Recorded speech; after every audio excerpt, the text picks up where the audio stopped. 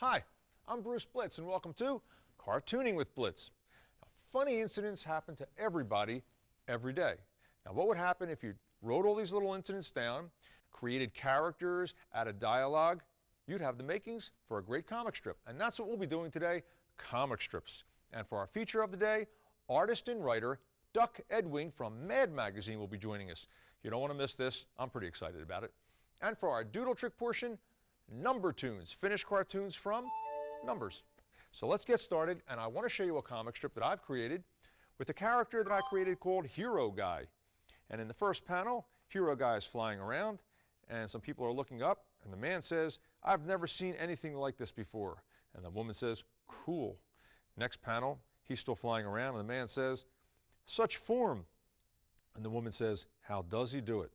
And in the next panel, the man says, "Well, let's ask him." And in the last panel, he says, "What do you use on your hair?" Kind of a surprise ending, because Hero Guy thought that they were admiring the way he flies. All right, now I'll show you the size that it ends up in the newspaper. Much smaller, as you can see. Now, the size that you decide to work is purely an individual choice. I've seen cartoonists work all different kinds of sizes. It doesn't matter, but what does matter is it must end up the right proportion. That's the important thing. Now, the next thing is a rough, and a rough is just that. It's a rough idea of the idea that I had, and I'll show that to you right now. And what I've done in the rough is I've broken it down to basic panels and decided what dialogue I would use, and you want to keep the dialogue as short as you possibly can. And it's just a frame of reference, and I'll tape that down, and I can refer to it when I'm doing the finished comic strip. And we'll do that next. Now I'll show you the next stage, and I've got it all penciled in here, and what I've done is I've got some lines right over here for the dialogue, because you don't want to have the dialogue floating around. You want to keep it centered if you can, and you want to keep it not going up on a hill or down. So I've left the last panel open, and we'll do that one together. And I'll tape that down, and I'll do the dialogue with you and the characters. I'm using a pencil, an HB pencil, or you can use a number 2 pencil. That works fine. And it says here, what do you use on, and if you don't like the way it comes out, you can always erase it, because that's the point of the pencil stage. Your hair. And there it is. Now let's create Hero Guy. Now, when you create your own character, when you design your character, you want to give them an outstanding physical trait. In this case, I've given him funny hair, some bumps, and because of that, I was able to build this gag on it, and maybe other gags too in the future. If you think of some of your favorite cartoon characters, they all have an outstanding trait. A Beetle Bailey, you never see his eyes, and Hagar, the Horrible, he wears the Viking helmet. He's got this big beard. Now I'm going to go back and I'm going to ink this in, but first it's time for the gag sketch of the day. And this one is a pun. And take a look at that. We've got, who said that? I heard that. Family ties. That's right. We've got the mother and father and the 2 children. Family ties. All right, let's continue. I'm going to be using a felt tip marker here with a fairly flexible point, and because it's a fairly flexible point, I can get a thick and thin line with a little bit of variation of hand pressure. And I'll show you that in a moment. Now let's go back and do the characters. Now, getting back to Hagar, Hagar is really just a family strip set in days of old, isn't it? And there's a lot of great gags that can be built around a family situation. And the fact that it's set in days of old, well, he can have some fun with the time period. But you know, comic strips don't have to be funny.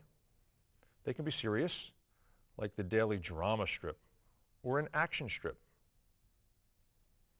Now, if you do have a comedy strip, there's different variations within that. Like, for instance, you can have an unrelated gag a day, just like something that doesn't necessarily go with the day before, not a regular cast of characters. Or you can have a regular cast of characters and build gags on their personality traits, like his hair, or a personality trait like someone, you know, doesn't want to spend a lot of money. You can build gags around that. Or like Dagwood Bumstead, he likes those big sandwiches, and he builds many, many gags around that. Now we'll draw the woman back here, and I'm going to ease up on the pen a little bit because I want her to be a little bit lighter because she's seen in the distance here. So I'm kind of lifting that pen and squeezing just a little bit so I don't put too much pressure on that. Okay, now for the balloon. This is called the balloon. And a balloon means where the dialogue is placed. And this here is called the pointer. And that lets you know who was doing the speaking.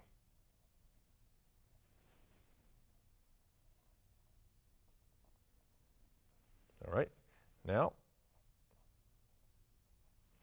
I'm going to move on to hero guy. Let's finish her hair up a little bit and her shoulder. All right, now right here I'm going to apply a little pressure, ease up, apply a little pressure, ease up, and do that all the way to the end. You know what? I'm even going to give him just the 3 bumps and go over like that. Again, that's the point of the pencil stage. Because you want to draw your characters consistently. Whatever you decide to draw them like, what they look like, you want to do it over and over again. You don't want to change it. And a good piece of advice is you want to design your character to be easy to draw. Because let's say you were fortunate enough to have your comic strip published in the newspaper. Now that would be fun, wouldn't it? Can you imagine the thrill of opening up a newspaper and seeing your work published in there, or a magazine? That's got to be the greatest thrill in the world. And if you are fortunate enough to have your strip published, you would want to have a character that was designed easy enough to draw a lot. Because let's face it, if you get your comic strip published, you'll have to have many, many gags. 365 to be exact.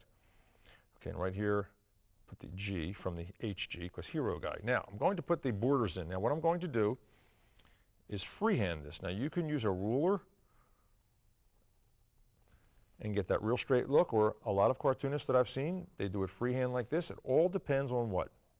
That's right, your own style, your own personal choice.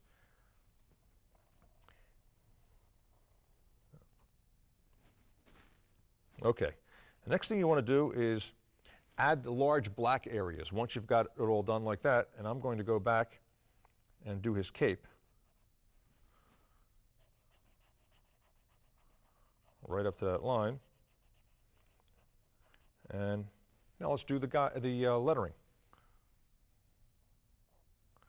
Now, a lot of comic strip artists use a dip pen. That's how they did it in the days before markers. And a lot of cartoonists still do that. And the good news with a dip pen is, well, it's more permanent. Gives you a very, very professional look to it, and it'll last forever. It won't fade. Now, some markers, they fade. Also, the downside to a marker is the points, they don't stay consistent.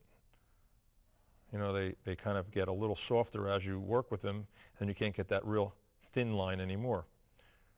But the good news is with a marker is you can keep going, and it takes less skill to actually start working with one. Okay, now that all that is done, take your eraser, and I'm using a kneaded rubber eraser, and that's kneaded, K-N-E-A-D, because you can knead it like a piece of dough or clay, and it cleans itself a little bit, and you can shape it to get into a hard-to-reach place, which is good because you don't want to erase too much sometimes.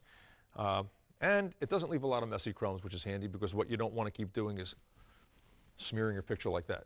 So let's erase that last panel, and the ink lines will stay, and the pencil lines will go. You want to be careful because you don't want to turn your page into an accordion, so use your fingers and hold that down real good. All right, now I'll show you the finished strip again. Here's what it looks like, and it looks pretty good. Now, how about you? Funny incidents happen to you all the time, right? So you write them down, and as I said, you add some dialogue, some characters, and there's your finished comic strip.